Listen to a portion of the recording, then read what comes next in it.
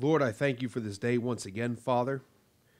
God, I pray that as we get in the book of Revelation that you would bless us, that we would read, hear, and keep the words that are written in this prophecy, Father.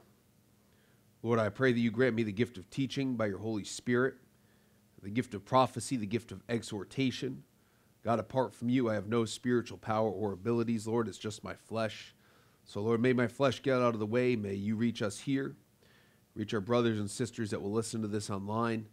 Lord, may your name be glorified. Father, we pray to you to come quickly.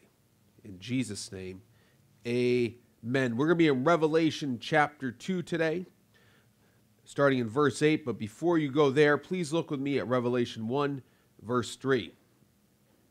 Blessed is he who reads and those who hear the words of this prophecy and keep those things which are written in it, for the time is near. So we want to read this. We want to hear this.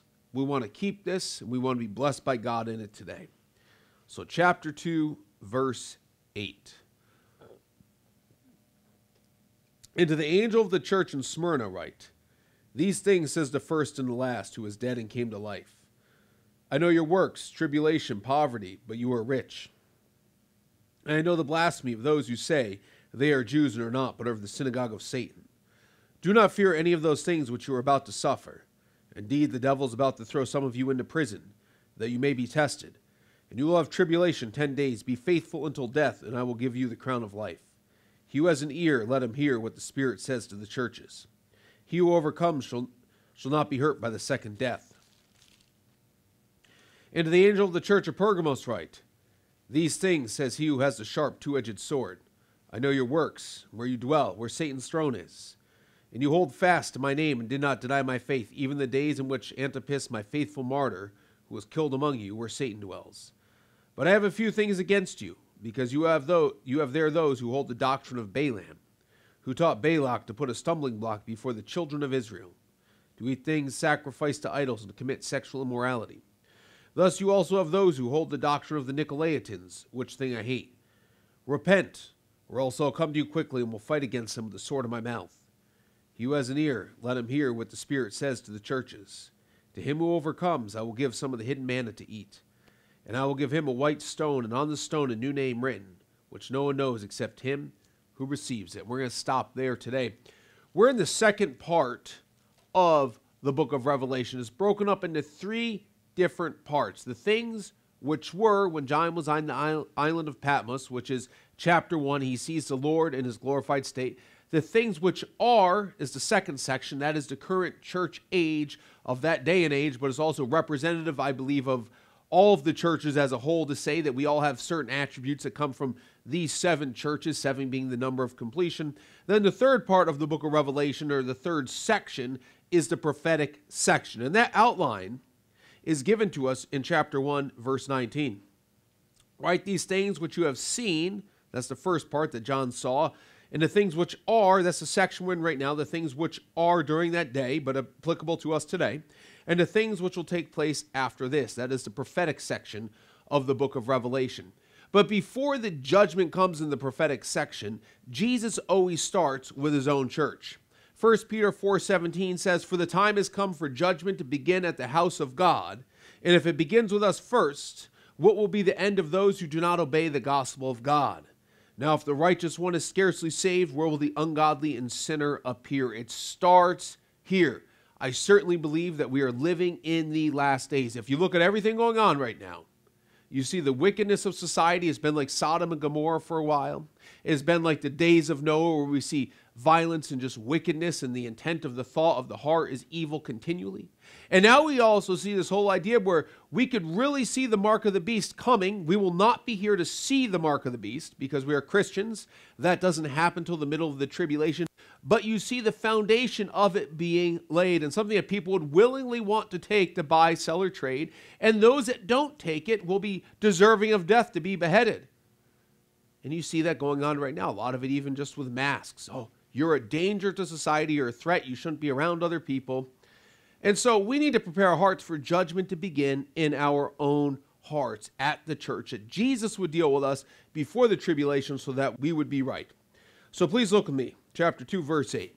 And to the angel of the church of Smyrna write, These things, says the first and the last, who was dead and came to life. I'm not going to get deep into it, but the angel of the church of Smyrna, this is clearly the senior pastor, senior elder, senior bishop, whatever title you would give him.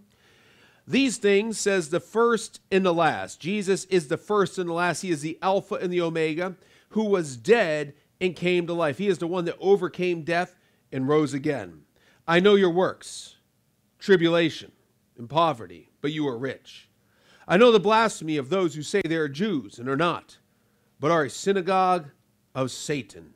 So he starts out with, I know your works. He starts every church, or I shouldn't say he starts in the very beginning, but he tells every church, I know your works. And there's that false doctrine today that as soon as you hear the word works, legalism they cry. It's not legalism. Works. Works are essential. We're not saved by works. We know that we're saved by the blood of Jesus, but works show our true faith. Ephesians 2:8. For by grace you have been saved through faith, and not of yourselves. It is the gift of God, not of works, lest anyone should boast. It is never on the day of heaven that we can say, I deserve heaven, or on the day of judgment that I deserve entrance because of what I have done. That is not true. You are saved by God's grace through faith in him, faith in his sacrifice, faith in his mercy and in his grace towards us. That's why we're saved. That's it. There's nothing that we can attribute to ourselves that I am saved because I have done something really good. That's works-based. It means that God owes you something. God owes no man anything. We're only saved by grace. Now, our works follow our faith. When you have faith, because you're saved by grace through faith, faith always has works attached to it. But it's not works that saves you. James 2:26, for as the body without the spirit is dead, so faith without works is dead. It's always faith first. Faith without works is dead. It means that your faith is useless. So if you're saved by grace through faith, but your faith has no evidence, it's just dead faith. So Jesus starts out, I know your works. Your tribulation. This church had been through tribulation. They had been through trials. They had been persecuted. He says, I know your poverty, but you are rich. I know your poverty, but you are rich. Now to get the context of this, Smyrna was a wealthy city. So they're not poor because of their demographics. It's not like they're out in the middle of Africa somewhere where they don't have much money and they barely have water and they're just trying to scrape by. No, they're in a wealthy area. However, Jesus says, I know your poverty. So we can conclude that their poverty was a result of their Christianity. Their poverty was a result of their faith. That because of their faith in Jesus Christ, they had been shunned by society. That possibly that people would no longer hire them because they were Christians. They wouldn't want to do business with them because they were Christians. And so because of Jesus Christ, they became physically poor in this world. But here's the great news. Jesus says, but you are rich. I know your poverty, but you are rich. And isn't that what we would want the Lord to say to us? You're rich. Not rich according to the world, but rich according to him. And that's quite the contrast to the Laodicean church. The Laodicean church says, because you say, I am rich and have become wealthy and have need of nothing. That was their own saying. This church could say, I'm poor, but Jesus says, you're rich. You're rich in faith. You're rich in eternal reward. But there was the church of Laodicea that they themselves declared, I am rich. I am wealthy. I don't need anything. What else could I need? I have a great house. I have great cars.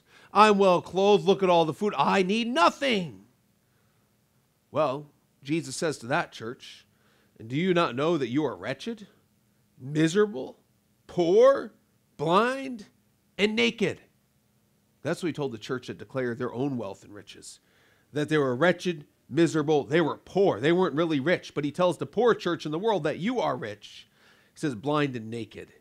Then Jesus tells that church, I counsel you to buy from me gold refined in the fire that you may be rich. And remember that the Bible does not tell us to store up gold in the last days. It warns us about it. If you have some earthly riches, buy gold from Jesus. Get rich in heaven. That is the gold you're supposed to be investing in. Now, before we go on, the Bible never says that being rich is a sin. But the Bible does tell us that being rich can lead to sin. And so we have to be very careful about that, because you can be rich in this earth and rich in heaven. It will be more difficult, but you can do it. However, we want Jesus to say, you're rich. It does not matter if somebody that's an accountant or somebody that's a financial investor and helps you plan a retirement says, boy, you are so rich. I want Jesus to say, you're rich. Jesus to say, you know what? You're rich towards me. You are rich in heaven.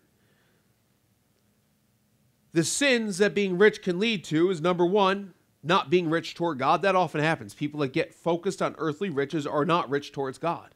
And they'll have several excuses of why they can't give. Yet they have an abundance of goods, but they can't give. Can't afford, can't do this, can't do that. They are not rich towards God. Number two, you can trust in your riches when you are rich. The Laodicean church, I'm in need of nothing. I have everything. They're trusting in their riches. Number three, you can love riches. So being rich is not a sin in this world, but being rich can lead to sin, so we need to be on guard, especially being Americans. That we don't fall into those three sins, that we're not rich towards God, but that we trust in riches and we love riches. We want Jesus to say, you are rich. In 1 Timothy 6, verse 6, the Bible tells us, now godliness with contentment is great gain, for we brought nothing into this world, and is certain we carry nothing out, and having food and clothing, with these we shall be content. If you had food and clothes today, be content. That's enough. I don't need any more. But those who desire to be rich fall into temptation and a snare, and into many foolish and harmful lusts, which drown men in destruction and perdition. You cannot defy the Bible. If you think like Solomon did, that you can marry foreign wives and not turn from God, even though God said you will, you're going to fall, even if you're the wisest man on earth. If you desire to be rich, if you look at riches of this world and you say, that's my desire, you see that big, beautiful place and that car and that prestige and that title, I desire that. Well, the Bible tells you, and you will not defy this, but those who desire to be rich fall into temptation and a snare. You will fall into temptation. You will fall into a snare. That means you'll be caught up into this world. You will be falling into many foolish and harmful lusts, which drown men in destruction and perdition. Just a desire to be rich. Doesn't even mean you'll ever get rich. For the love of money is a root of all kinds of evil, for which some have strayed from the faith in their greediness and have pierced themselves through with many sorrows. We need to be rich towards God. The Bible also tells us, command those who are rich in this present age. So this is dealing with those who are rich in this present age. This applies to most Americans. Command those who are rich in this present age, in this world, not to be haughty, nor to trust in uncertain riches, but in the living God. Don't be haughty like the Laodicean church. Be humble. Don't think, I'm rich in need of nothing. No, realize you're in need of God and his daily bread. You're in need of him to sustain your life, that your riches will not protect you. They are green rectangles that could lose their value. We need to trust in God.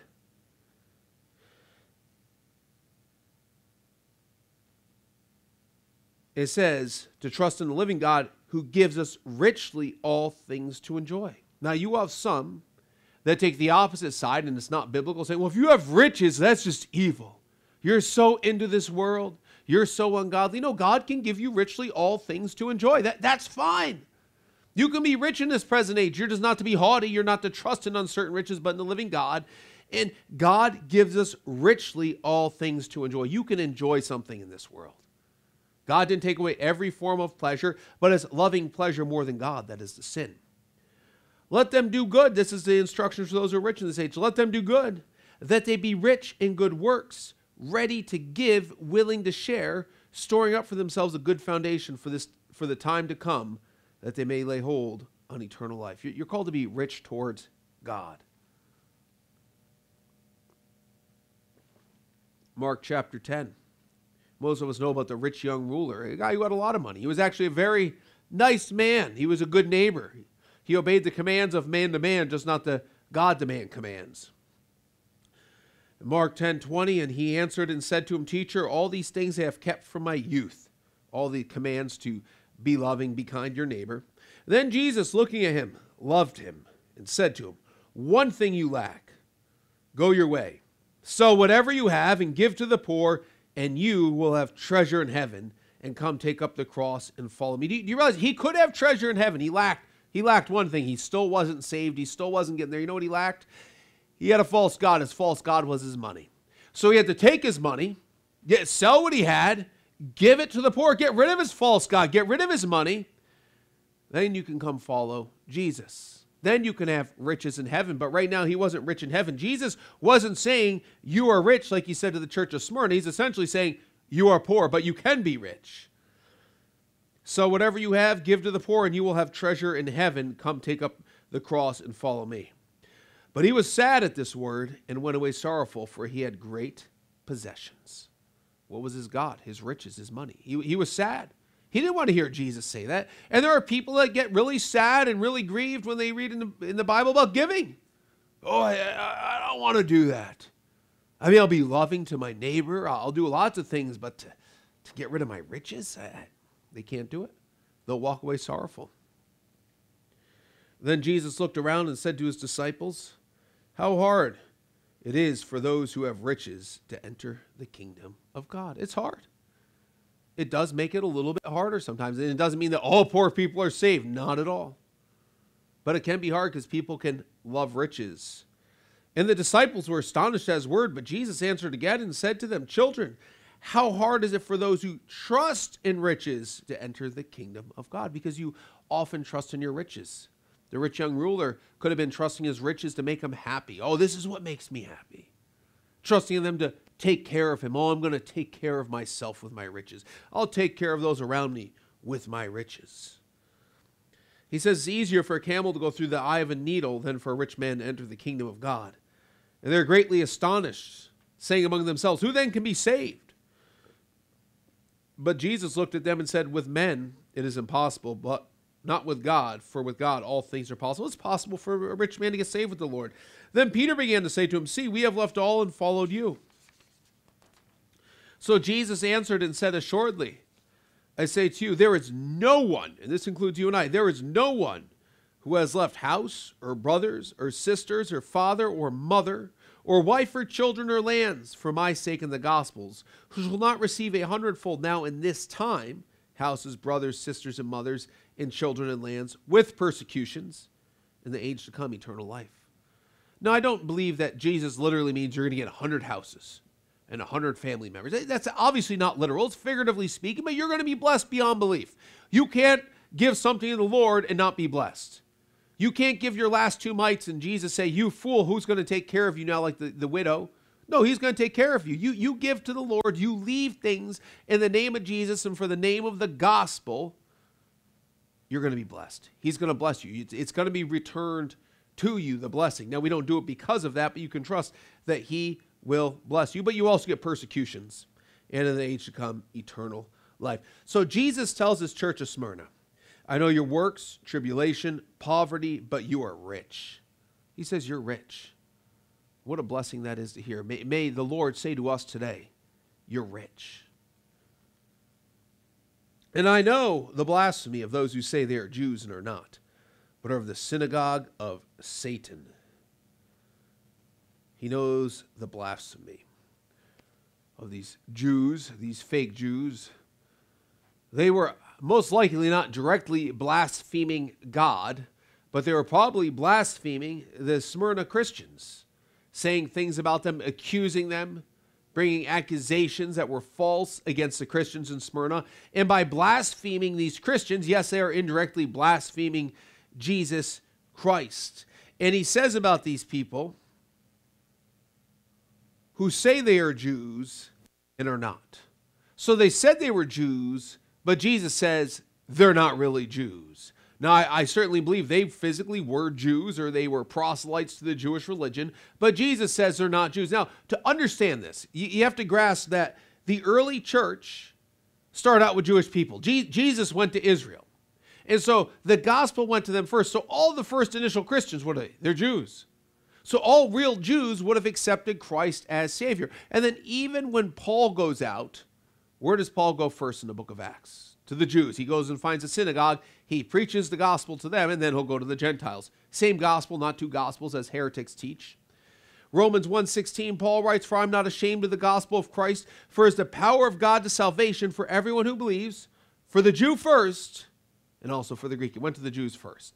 So obviously, the Jews in Smyrna had heard the gospel, but they did not receive the gospel. They said we are Jews, but Jesus says they're not real Jews, because real Jews would have gotten saved. Yes, physically they're Jews, ethnically they were Jews, and there is a plan for ethnic Israel. They're going to be grafted back in, but they're not real Jews in the heart. Romans 2:28 says, "For he is not a Jew who is one outwardly, nor is circumcision that which is outward in the flesh, but he is a Jew who is one inwardly, and circumcision is that of the heart, in the spirit, not in the letter, whose praise is not from men, but from God."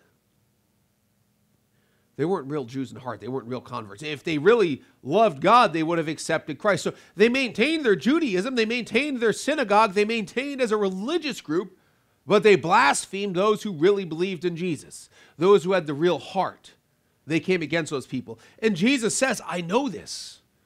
I know that they're doing this to you. He says, but they're of the synagogue of Satan. I like that. There's no exaggerating with Jesus. He calls their religious institution the synagogue of Satan, but they're of the synagogue of Satan. We often think as Americans that the synagogue of Satan is the satanic church with Anton LaVey, and because they call themselves the church of Satan. That's true. They can be the church of Satan, but also other false institutions that say they're Jews, say that they're Christian churches, they can also be the church of Satan, the synagogue of Satan. They don't have to actually say, I'm part of the church of Satan and I follow Anton LaVey. No, they can be of the synagogue of Satan or the church of Satan because they reject Jesus and they come against the truth. They are satanic. Just because they meet in a big seeker-sensitive building or really positive and really hip doesn't mean they're of Christ. They can be the church of Satan, even though that's not their title. I doubt that these Jews went around saying, oh, we're Satan worshipers. No, they claimed to be the real Jews and came against these Christians. They claim to be the real people of God, as do many churches today claim to be, oh, we are Christians.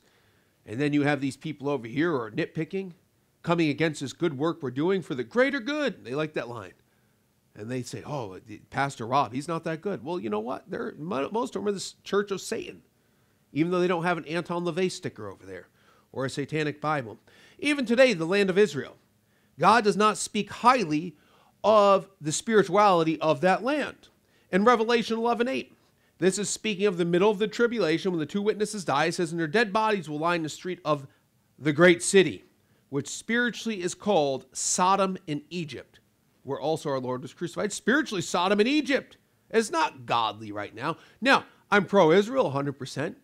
God has a plan for that land, that is a piece of land that's very significant in the Bible. Jesus will rule and reign from there. But spiritually speaking, it is not in a good place.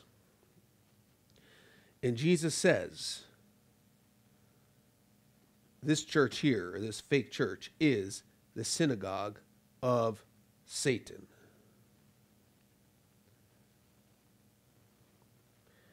And he says, do not fear those things which you are about to suffer. Indeed, the devil is about to throw some of you into prison, that you may be tested. And you will have tribulation 10 days. Be faithful until death, and I will give you the crown of life. Now, this church has no direct sin that Jesus rebukes him of. Zero things that Jesus rebukes or corrects. At most right here, we have a warning. A warning and an exhortation, do what's right. That they have to keep on going. If there's something ahead, persevere, get through this. He says, do not fear any of those things which you are about to suffer. These guys are about to suffer. They already had tribulation. They already had poverty because they are Christians. They're already being blasphemed by the synagogue of Satan. And now Jesus tells them, do not fear any of those things which you are about to suffer. There is even greater suffering coming for this church. And he tells them, do not fear. You're going to suffer, but do not fear. Now, naturally, we do have feelings as humans. We don't go by our feelings, we go by the Word of God and the Holy Spirit. Somebody can feel fear, but we have to not give in to that fear. We have to not sit there and meditate upon what we think could happen and be scared about it. We need to meditate upon the Word of God. And if you're fearful of something, you need to cast your care upon God because He cares about you. That's what you're supposed to do with fear. Don't fear. Fearing is a sin. To actually sit there and give into a fear and act upon a fear is sin. Do not fear, Jesus says. We're called to fear Him, but do not fear these tribulations that are about to try you. Just commit your soul unto the Lord. And if something is making you fearful, which naturally can happen, Don't meditate on it. Go to God with it and give it to him. Cast your cares upon him, for he cares about you. He says, do not fear any of those things which you're about to suffer. Indeed, the devil is about to throw some of you into prison that you may be tested. So who's going to throw them into prison? The devil is going to throw them into prison. The persecution is going to be ramped up, and they're going to be thrown into prison. It's the work of the devil. But God is going to use this work of the devil to test them. They're going to be tested. Yes, he has not rebuked them, but he's going to test them. We all must be tested. All of our faith is going to be tested. That's how it's proven. That's how you know whether it's genuine or not. You can't just say you have something and have it be tested. Somebody could say, oh, I'm so smart, I know everything, I should become a doctor. Well, you need to be tested. You need to prove that you know something. You need to prove that you are what you say you are. In this church, that you could say, well, yeah, they'd proven a lot, but they still need to prove. They're going to be tested. Some of them, the devil's going to throw some of them into prison. Jesus, in Matthew 4:1, says, and Jesus was led up by the Spirit into the wilderness to be tempted by the devil. The Spirit led him into the wilderness to do what? To be tempted by the devil. God doesn't tempt you. God doesn't throw you into prison. The devil will throw you into prison for being a Christian. God doesn't persecute you for being a Christian. The devil persecutes you for being a Christian. But God uses it to test you. Jesus got tempted by the devil. You could say he got tested by the devil, proved to be 100% sinless, proved to be the Son of God, because you can't literally tempt Jesus the same way we can be tempted because he is perfect. But these tests show us where our true faith is at. And they had already persevered some, but there are some Christians that start out but don't finish because of the sin, or because of the temptations, because of the testing they cannot pass. Matthew 13:20, but he who received the seed on the stony places, this is he who hears the word and immediately receives it with joy. Yet he has no root in himself, but endures only for a while. For when tribulation or persecution arises because of the word, immediately he stumbles. Some will stumble. Some will just not make it. They'll receive it. They'll say, oh, I love Jesus. But the persecution causes them to stop. That one says immediately. Here, these people had already persevered some. And now they're going to be tested. And they have to pass the test. We're going to be tested. These days are getting darker and darker and darker. I do not believe that it's going to be easier to be a Christian as time goes on. Whatever the time is before the rapture right now. It's not going to get easier. We're going to be tested more. And our tests have been relatively light as Americans.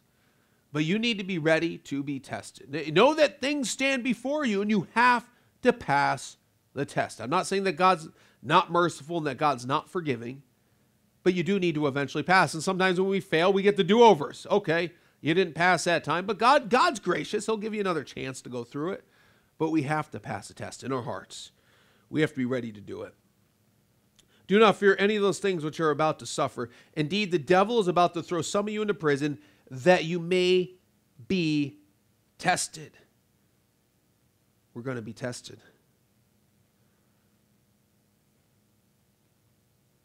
And you will have tribulation 10 days. Commentators have a lot of different takes on this 10-day tribulation and different interpretations of it. I don't see any reason not to take it literally, that there is a specific 10-day period that this church went through, that there were tribulations, they were tough. And he says, be faithful until death, and I will give you the crown of life. There's the exhortation, along with the warning. Be faithful unto death, and I will give you the crown of life. You have to finish the race. You started good, but you got to finish what's going on. And just to drive that point further home, the second part of verse 11 says, he who overcomes shall not be hurt by the second death. Those who overcome, those who don't give in during this time of tribulation and temptation to quit, those that run through the finish line will not be hurt by the second death. You need to overcome. We need to overcome what lies ahead of us.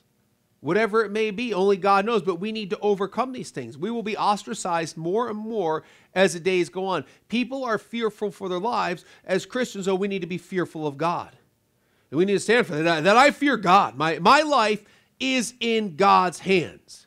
And of course, you'll be mocked. Oh, you're just crazy. You're a lunatic. No, I'm not a lunatic. I fear God. I don't fear man. I'm called not to fear a disease. I don't look forward to something hitting us physically, but listen, we're told not to fear those things. In Revelation 21:7, it says, "He who overcomes shall inherit all things, and I will be his God, and he shall be my son.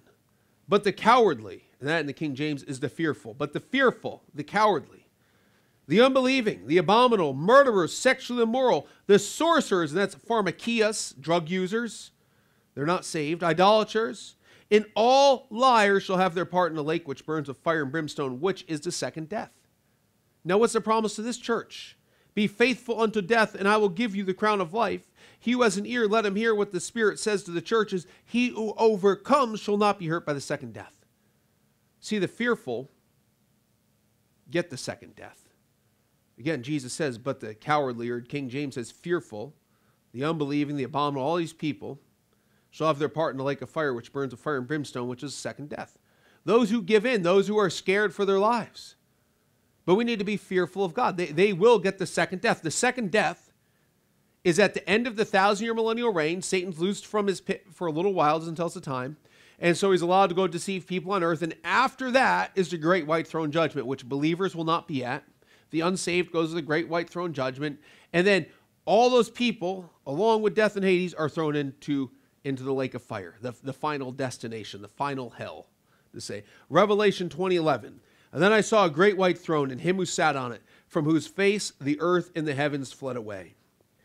And there was found no place for them. And I saw the dead, small and great, standing before God, and the books were opened. And another book was opened, which is the book of life. And the dead were judged according to their works, by the things which were written in the books. The sea gave up the dead and who were in it, and death and Hades delivered up the dead who were in them. And they were judged, and each one according to his works. Death and Hades were cast into the lake of fire, which is the second death. And anyone not found written in the book of life was cast into the lake of fire. That's the second death. And these Christians here are promised, listen to this, he who overcomes shall not be hurt by the second death. That's a promise to them. Overcome these tribulations.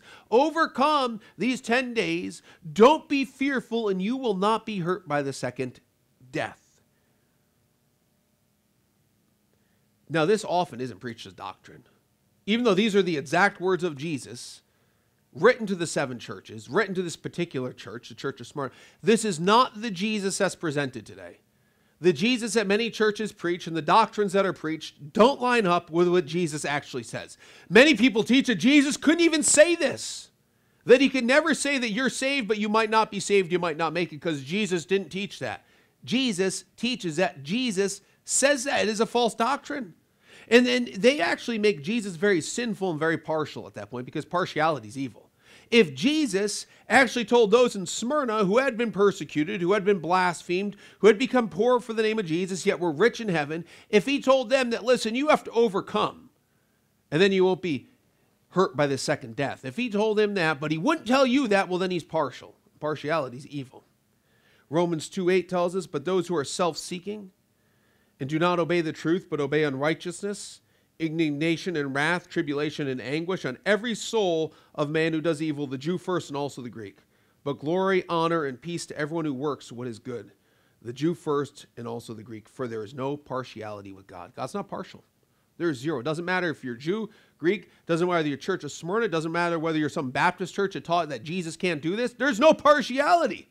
It's all according to his word. Jesus cannot be partial, because being partial is sinful.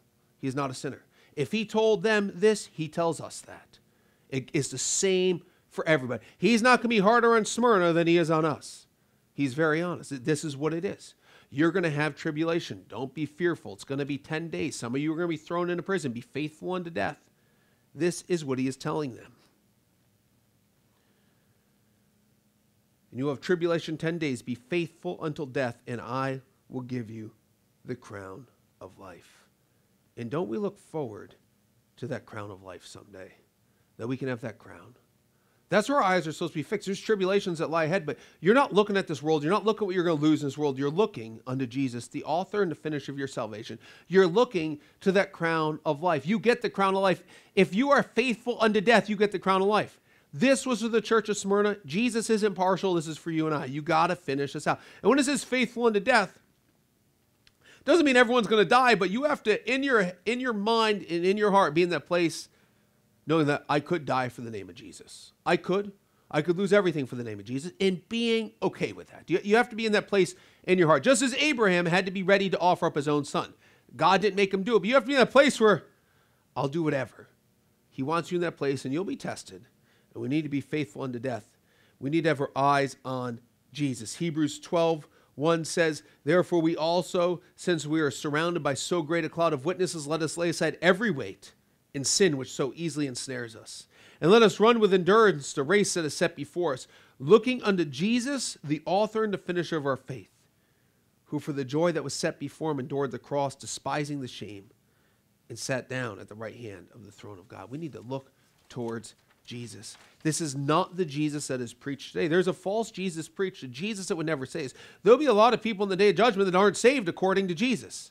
But their pastor gave them a pat on the back. Their pastor went to their funeral and told everyone they were saved. Well, the Bible never said they were saved. And that's a bad place to be. Because it doesn't matter what I say. It doesn't matter what some other pastor says. If I'm wrong or another pastor's wrong, it's not going to work on the day of judgment. What it has to go by is the word of God. What does the Bible say? Not what doctrine did I concoct, what verses can I cherry pick and make a doctrine that makes you feel good and makes you sleep well at night even though you're in sin. I am very comforted when I read this. I have to tell you that. I'm comforted because I know where I walk with God. I'm not troubled by this. I am comforted saying I know my love for the Lord. The Lord knows my love for him. Right now, my life is not physically threatened, but God knows in my heart, I believe, Lord, hey, if I need to be killed, I'll do it. Actually, I think that'd be an easy way, a quick ending, to be honest with you. It's a quick ending. Being tortured would be much worse. Having your teeth pulled out with pliers, there's a lot worse ways to go. But just being killed, beheaded, okay, quick, over, done. Go to heaven. Not a bad idea. Although I think the Lord allows us a lot of times to suffer longer, not to just have an easy out, and just to really, truly say, Lord, I will follow you no matter what. And be comforted because there is a crown of life. If your heart's in the right place, you're like, amen, amen. I'm ready. I'm ready to go, Lord. I'm ready for that crown. James 1:12, blessed is the man who endures temptation. For when he has been approved, he will receive the crown of life, which the Lord has promised to those who love him. Isn't that amazing? That's a blessing. We're not supposed to look at this and be like, oh no. No, hey, it's going to come. But we're blessed. Blessed is the man who endures temptation. For when he has been approved, that means you've been approved. You're a Christian. He will receive the crown of life, which his Lord has promised those who love him. You get a crown of life. 1 Peter 5:4, and when the chief shepherd appears, you will receive the crown of glory, which does not fade away. Amen. I mean, this is exciting. A crown of glory, a crown of life. 2 Timothy 4:8, finally there is laid up for me the crown of righteousness, which the Lord, the righteous judge, will give to me on that day. And not to me only, but also to all those who have loved his appearing. And then Paul's saying, look, I'm getting a crown of righteousness. And you're getting a crown of righteousness. But you have to finish. You see, some false pastors would tell you, you said a prayer, you're getting a crown of righteousness. Well, I'm telling you, you have to finish this race. As Jesus said, you'll get that crown. You love his appearing, you're going to get that crown. You overcome, you're getting a crown. They leave it out and make it this opposite thing. It's totally different. Oh, just say Jesus and you get a crown. No, it's not just say Jesus. It's finish this race, endure, run through the finish line. And you has an ear, let him hear what the Spirit says to the churches. We got to hear. We got to hear the truth. Jesus tells each church, I know your works. And he also tells each church, you has an ear, let him hear what the Spirit says. Two things every church has to know. He knows your works, and you got to hear what he's saying. Now on to the church of Pergamos. And to the angel of the church of Pergamos write, these things says he who has a sharp, two-edged sword. So now he writes again to the pastor of this church, the senior pastor, senior elder. And Jesus identifies himself as the one who has a sharp, two-edged sword. This is me, the one with the word. And he does this because he later on warns them. If you look at verse 16, repent or else will come to you quickly and fight against them with the sword of my mouth. They need to know that he has the word and he has the ability just to speak and destroy them. And they're not going to win. In Revelation 1:16, speaking of Jesus, he had in his right hand 7 stars, and out of his mouth went a sharp, two-edged sword. In Revelation 19:15, now out of his mouth goes a sharp sword that with it he should strike the nations. There is no winning a fight with Jesus. He speaks. This right here is his written word, but it's combined together with his spoken word. Whether he speaks it, whether it's written, it's sharp and two-edged. It judges, it cuts both ways. You need to be careful. And so Jesus identifies himself to this church and this pastor. These things says he who has a sharp two-edged sword. He's coming. He's coming for battle if you don't repent. Verse 13, I know your works, and where you dwell, and where Satan's throne is, and you hold fast to my name, and did not deny my faith, even in the days in which Antipas, my faithful martyr, who was killed among you, where Satan dwells. So it starts out good. Hey, Jesus says, I know your works, and where you dwell, and where Satan's throne is. And there's a lot of different takes on the exact interpretation of where Satan's throne is. We know that there was a lot of pagan spirituality going on. It's very possible that he's referring to one of the pagan temples of the day. And we also know that there was a synagogue of Satan in the other city. But there's a lot of satanic influence in this city. There is a throne of Satan, which is probably spiritually speaking just an evil pagan temple of some type. And you hold fast to my name and did not deny my faith.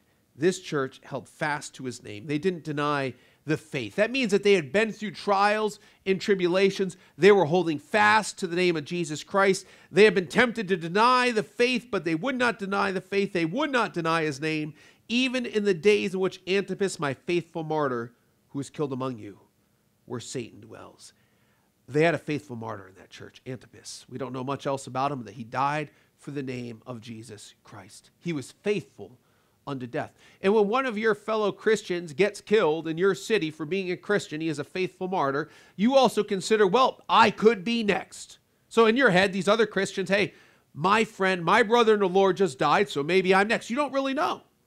But in their hearts, they had to be in that place. Okay, I'm willing to die for you, Jesus. And they stayed. They were faithful. And it was where Satan dwells. Maybe it was at a pagan temple. Verse 14. But I have a few things against you, because you have there those who hold the doctrine of Balaam, who taught Balak to put a stumbling block before the children of Israel, to eat things sacrificed to idols, and to commit sexual immorality. He has a few things against them.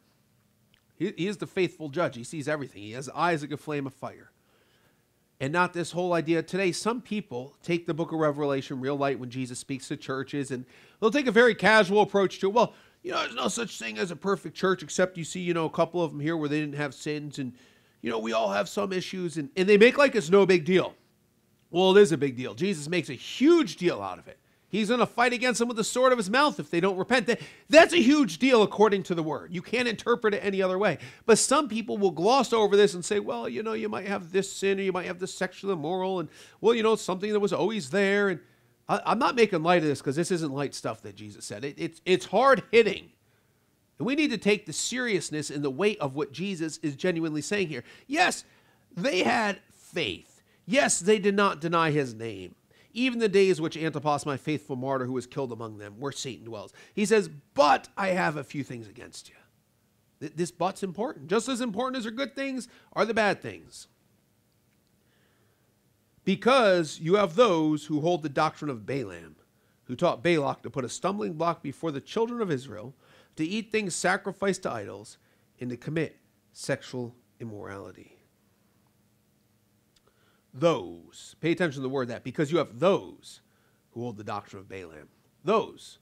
I don't believe the entire church was holding the doctrine of Balaam there. There were those in that church that needed to be addressed. There were those in that city that claimed to be Christians that this pastor and the rest of the church needs to address, and they're being addressed too. You have those there that hold the doctrine of Balaam. Yes, you have some very faithful people, but you have those there that hold the doctrine of Balaam. And we know that a little leaven leavens the whole lump. This needs to be dealt with, or this whole thing could spread around. And this doctrine of Balaam is described here. It says, who taught Balak to put a stumbling block before the children of Israel, to eat things sacrificed to idols, and to commit sexual immorality. So what happened? We went through this. We went through the book of Numbers, that Balak is a king. The Jews are in the wilderness, and the Jews are getting towards the promised land. This king Balak wants to hire Balaam to curse the Israelites. He's a prophet of God, Balaam. But God will not allow him to curse the Israelites. Even though he's enticed with money, he wants to do it, but God won't allow him. Balaam's a wicked man, but he is a prophet. So what Balaam does is he gives Balak advice. He gives him counsel to basically get the Jews to commit sexual immorality and to get involved into idolatry. Because see, Satan has come after this church, obviously. Jesus is saying, I know where Satan dwells. I know where his throne is. I know that Antipas was killed where his throne is. There is a spiritual battle going on, and this church was not caving. They were not caving into the persecution. So what did Satan do? Well, if Satan can't get these guys to personally quit, what he can do is he can get people to do things that will cause God's judgment to come against them. He's got them in a position where he can't make them personally quit, but he can bring them into a place where Jesus is going to come destroy them with the sword that proceeds out of his mouth. He's going to come fight against them and destroy them. When Jesus fights with you with the sword that comes out of his mouth, you get ruined. You don't make it. And that's what often happens today. Satan sees what you're doing, and maybe he can't get you to deny his name. Maybe persecution rises up. So what does he do? Well, maybe if I can get you to sin, then you'll bring God's judgment against yourself. Something that he can't do to you, but he can make you bring God's judgment against yourself. And that's what he did to this church. You have the doctrine of Balaam. Commit sexual immorality, get involved in idolatry, God's judgment is going to come against you. He's going to come fight against you with the sword of his mouth. So Jesus is addressing this now. Now, Numbers 31:15, and Moses said to them, you have kept all the women alive. Look, these women caused the children of Israel through the counsel of Balaam to trespass against the Lord in the incident at Peor. And there was a plague among the congregation of the Lord. The counsel, Balaam's counsel was get these people to sin, and God will judge them. I don't need to curse them. God will judge them. And for this church, Satan can't get them to quit, so what's he going to do? Bring in some false teachers, hold on to this doctrine? God will judge them now. You don't need to do anything. Please turn with me to Numbers chapter 25 and verse 1. In this account here that the Lord is referencing, and a lot of people try to make this clear break between Old Testament, New Testament. It's Old Covenant, New Covenant. We don't have a priesthood, a Levitical priesthood. We have the priesthood of the order of Melchizedek, which is Jesus Christ now. We have the sacrifice of Jesus. So it's an old New Covenant, but things that happen in the Old Testament still happen in the New Testament. The same type of false doctrines are still there. So they do mesh together. Numbers 25, verse 1. Now Israel remained in the acacia grove. And this is after Balak had wanted Balaam to curse these people. He couldn't get Balaam to curse them, so this is when Balaam had given him the advice to get them to sin. This is Balaam's doctrine. Now Israel remained in the acacia grove, and the people began to commit harlotry with the woman of Moab. So here's their sexual immorality. And they invited the people to sacrifice to their gods, and the people ate and bowed down to their gods. And so Israel was joined to Baal of Peor, and the anger of the Lord was aroused against Israel. Again, Balaam could not curse them. God wouldn't allow it to happen. So what Balaam counseled Balak to do was get these people involved in sexual immorality, get them involved in idolatry, and God's going to get angry with them. God's going to come against them. That's exactly what happened. That's exactly what happened with the church of Pergamos. That's the doctrine of Balaam crept in. Do these things. Then the Lord said to Moses, take all the leaders of the people and hang the offenders before the Lord out in the sun, that the fierce anger of the Lord may turn away from Israel. So Moses said to the judges of Israel, every one of you kill his men who are joined to Baal at Peor. And indeed, one of the children of Israel came and presented to his brethren a Midianite woman in the sight of Moses. It could have been sexual immorality right in front of them. In the sight of Moses, in the sight of all the congregation of the children of Israel, who were weeping at the door of the tabernacle of meeting. Now when Phinehas, the son of Eleazar, the son of Aaron the priest, saw it, he rose from among the congregation, took a javelin in his hand, and he went after the man of Israel into the tent and thrust both of them through, the man of Israel and the woman through her body. So the plague was stopped among the children of Israel. And those who had died in the plague were 24,000. 24,000 people died because of that sin. If God judged them, and God is telling this church of Pergamos, you have this doctrine, I'm going to come fight against you with a sword in my mouth, he's going to judge them too. God is not partial. I cannot emphasize that enough. There is no partiality with God. If he judged sin back in the day, he judges it today. And what are the sins? Look at it here. This is the doctrine. Eat things sacrificed to idols and commit sexual immorality. Eating things sacrificed to idols. Back then you had idol temples which cooked food. And the food itself wouldn't defile you, but it's the actual going there, participating in the ceremony, bowing down to their gods, doing that ceremonial thing. And that's what they did back in the book of Numbers. And so what's happening here is that there's this ecumenical movement where you can practice idolatry, practice Christianity, and it's all good and God's okay with it. No, God's not okay with it. He wasn't okay with it back then. He's not okay with it today. Idolatry. One of the biggest idolatry things that Christians just blatantly flaunt is a Christmas tree. And I know that many of them do it in ignorance. The most of them do it in ignorance. They've been lied to by pastors. Pastors themselves are lied to by traditions and by people at cemeteries. I mean, I say that on purpose. I'm referring to seminaries, but they're often death places, so I call them cemeteries. They've been lied to.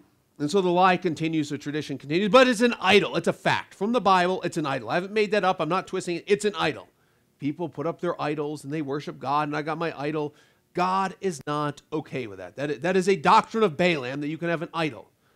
Even in the New Testament, keep yourselves from idols, it tells us in 1 John.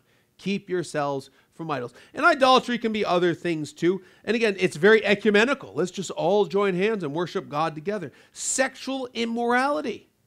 That was involved in this. I call one of the local seeker-sensitive churches the Church of Sexual Immorality, because a lot of people I meet there, or meet that go there, not going there, but because of my work, I meet people that go there. A lot of them, a lot. The majority I've met are sexually immoral people, but it's okay. It's okay. They don't judge that sin. They have the doctrine of Balaam alive and well there. So I do not say, oh, it's good for you that you go. No, it's not good that you go there. So what does Jesus say? He also goes on to say, thus, you also have those who hold the doctrine of the Nicolaitans, which thing I hate. And we went over that last week. To conquer the people. It was also believed in early church history that it was just a doctrine of immoral living. Jesus hates that. And then the doctrine and the works of the Nicolaitans, they go hand in hand. What you believe is what you live. What doctrine you go after, it's how you'll live it out. And you have those, I don't believe it's everybody, that you have those who hold the doctrine of Nicolaitans. So this pastor and whoever else is in leadership needs to address this issue, to deal with those. And then Jesus says, repent, or else I will come to you quickly and will fight against them with the sword of my mouth. You must do a 180-degree turn. Your heart must turn back to Jesus. You must confess your sin of the doctrine of Balaam, of the doctrine of idolatry, of the doctrine of sexual immorality, that you're okay with it, that you practice it. You must repent of the doctrine of the Nicolaitans, or else I will come to you quickly. Jesus has been patient, but now he's going to move quickly. It wasn't that they just sinned one day and Jesus is coming to destroy them. You got to understand the patience of the Lord, because those that try to mock, those that come against once saved, always saved, they try to mock me sometimes. Oh, so I sinned yesterday, so I'm not saved. That's never the impression you get through the Bible. There was patience here. They actually brought in their doctrine. They were living out their doctrine. And now Jesus is saying, I'm coming quickly. Now it's time to move. It's not just I had a bad day, I'm unsaved, but I'm saved today. And they mock it like that. They don't know the Lord. When you know the Lord, you realize I rest in him. And when it gets real bad, he'll send somebody to me and warn me. If I harden my heart to him, he will send somebody, warn me. He won't bring destruction unless the prophet comes and warns first. I forget where that's from. I'm quoting off the top of my head, but he always warns first. He'll warn you. He will warn you before he destroys you. He had Noah, a preacher of righteousness, before the flood. People are warned because it's not God's will that any should perish, but all should come to repentance. He will warn you, and he will warn you again. But eventually, he says, I'm coming quickly now. I've warned you. You know this is wrong. Now I'm coming quickly. And will fight against them with the sword of my mouth. And he says them. I point out there was them in this church. There was these false doctrines creeping in. Not everybody held to it, but he's going to fight against them with the sword of his mouth. That's his word. In Hebrews 4:12, it says the word of God is living and powerful, sharper than any two-edged sword, piercing even to the division of soul and spirit and joints and marrow, and discerner of the thoughts and the intents of the heart. And there is no creature hidden from his sight, but all things are naked and open to the eyes of him to whom we must give an account. To his eyes are like a flame of fire. There's no creature hidden from his sight. All things are naked and open to his eyes. We must give an account to him, to Jesus. You have these people today that, oh, well, you need to be accountable to another man. There's nothing bad having a brother or sister in the Lord that you confide in, that you pray in. But the vast majority of the time that I've seen people use that as an excuse, they're no longer accountable to God, but they're accountable to a whole bunch of other pastors that are practicing the doctrine of Balaam. Well, they said I'm okay. They told me not to judge so much. You can all be accountable to each other, but on the day of judgment, you know who we have to give an account to? Jesus. He has the sharp two-edged sword that proceeds out of his mouth. A board of lukewarm elders is not going to be up there. You're not going to have an ecumenical group of so-called Christians that met in our city that said, oh, we're Christians and this is what we do. They're not going to be up there judging you. You're not going to give an account to them on the day. You're going to give an account to Jesus, to what his word says. Everything you do is open. He has eyes like a flame of fire. He sees everything. And he's going to come fight against them with a sword out of his mouth. They don't win. They lose unless they repent. You can't win a fight with Jesus. When Jesus says, I'm going to fight with you with my sword, you can't win. It's just you need to surrender. You need to repent and confess your sin. And if God did this to this church and wrote this to them, he says it to us. It's not once saved, always saved. It's not you can live in sexual morality, but because you just happen to say that magical prayer, you're okay. I know the church of Pergamos didn't know that doctrine, but we know this doctrine, and you said the prayer, so you're good. It's false doctrine. It's a lie. It makes Jesus evil because it makes him partial. In Malachi 3:6, for I am the Lord, I do not change. He does not change. Romans 12:1, for there is no partiality with God. James 2:9, but if you show partiality, you commit sin and are convicted by the law as transgressors. People that try to play the once saved, always saved game and say, well, you can be sexually immoral, you can practice idolatry, you can be a drug addict, you can do whatever, but you're saved, are making Jesus a sinner. They make him partial. He would say it to Pergamos, but he can't say it to you. He would judge them that way, but he'll never judge you that way. Whoa, that's really not right. I don't like to say that's not fair, but it's truly not fair. It's not fair that Jesus would say something like that to Pergamos, but not to somebody else because they know a special doctrine. They've been enlightened.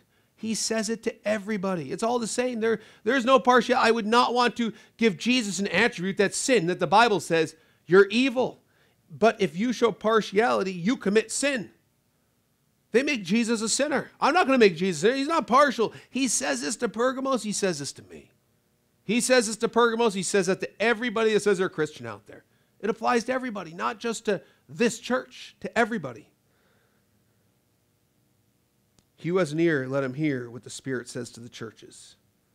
To him who overcomes, I will give some of the hidden manna to eat, and I will give him a white stone, and on the stone a new name written, which no one knows except him who receives it.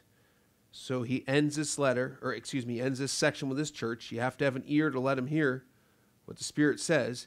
And to him who overcomes, he'll give some of the hidden manna. You got to overcome. The hidden manna, again, we don't know exactly what that is, but it could be literal manna in heaven that's hidden up there for those that have overcome sin, those that get the crown, those that cross the finish line. We know that it is angels' food in Psalm 78:24. It says it had rained down manna on them to eat, given them of the bread of heaven. Men ate angels' food, and he sent them food to the full. It's angels' food. So maybe it's an angelic food that's in the heavenlies that Jesus has some set aside for us. And you'll go there and you'll partake of that manna if you overcome. And I will give him a white stone, and on the stone a new name written, which no one knows except him who receives it. The white stone, we don't know exactly, but I want to focus on that name.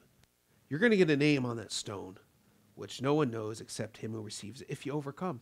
This is the promise. Now, those that are hard-hearted, those that say, well, I'm not going to tell this person to repent, to them, this is very troubling. But to us, it's great. We're like, yeah, I have every intention of repenting when I'm caught in sin. I want to repent. I want to turn. I want to do what's right, Lord. You see my heart. And we look at this and we say, great, great, because we'll get that new name on that stone. You're going to get a new name on a white stone, and this name is very special. No one knows except him who receives it. Only you and the Lord will know what this name is.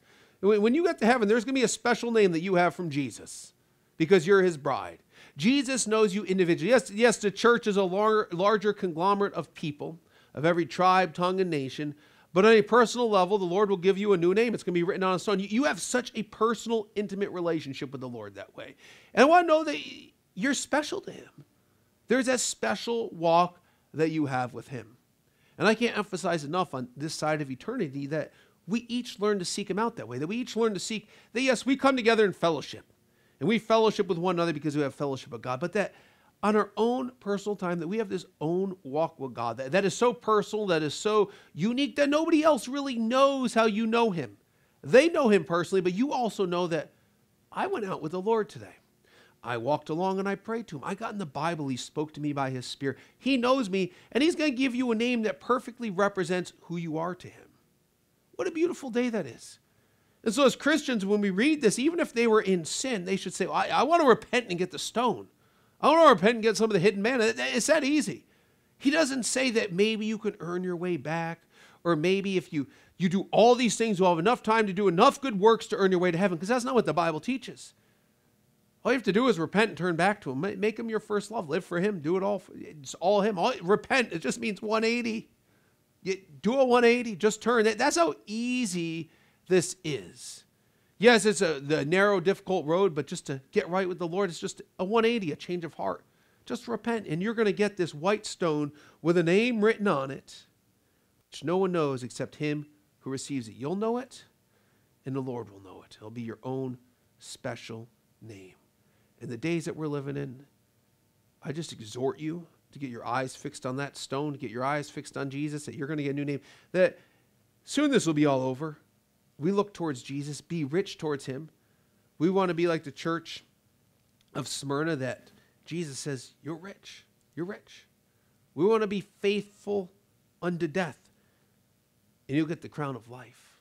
We want to be looking towards that crown. We want to be looking towards that stone. The things here, we're going to leave them behind. Even if you live a full, natural life to say, it's so short.